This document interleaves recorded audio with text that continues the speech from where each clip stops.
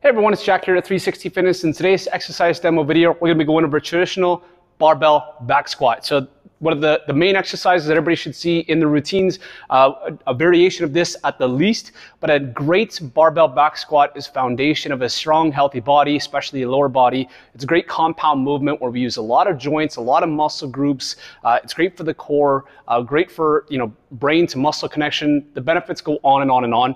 But if you can master a barbell back squat, the rest of your workouts seem to be pretty easy after that. So this guy is great to work on, really nice to work on form and technique and just getting the foundations of that exercise down packed before we really skyrocket into weights.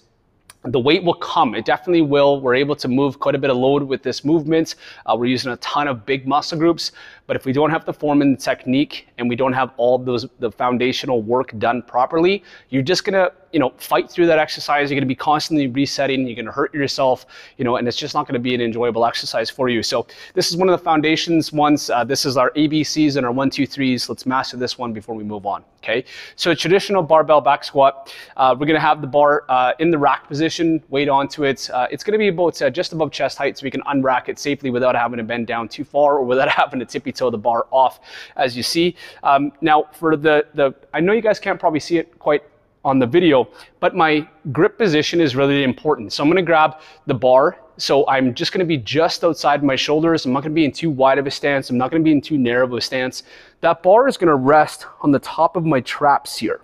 So not on the neck, not down. We're gonna do a traditional high bar squat. So it's gonna be sitting right at the top of the trap. So I want my hands just here. So if you were grabbing dumbbells, my elbows are underneath my wrists. I'm in a strong, steady position. I have joints stacked. That's where I'm gonna grip on the bar. So I'm gonna grab them. I'm gonna put my head underneath the bar. I'm gonna set the bar on the top of the traps where we were talking about before. So my elbows are underneath my hand still, not flared out.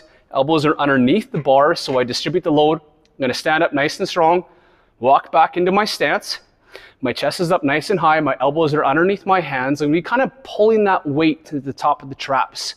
I'm not gonna lean over, I'm gonna have a nice strong chest, and what I'm gonna do is I'm gonna sit down first. I'm gonna push my hips back into a posterior chain so I can start that movement with my hips first, my knees follow. So dropping that weight down, hit 90 degrees, maybe a little bit less, a little bit more I should say. Chest up nice and high.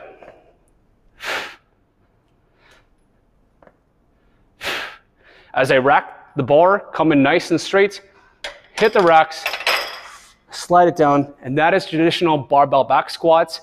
One thing is you guys probably couldn't see in the video is my foot stance. I'm gonna have my feet kind of just outside my hips. Rotate your toes out ever so slightly. That's your neutral squat stance. And then you can have variations, whether you want to go into a wide stance, you want to go into a narrow stance, split stance, whatever else. Start with the neutral, work your way up from there. It's great for quads, hamstrings, glutes, back, core, all of it. Barbell back squat, main foundation. Enjoy.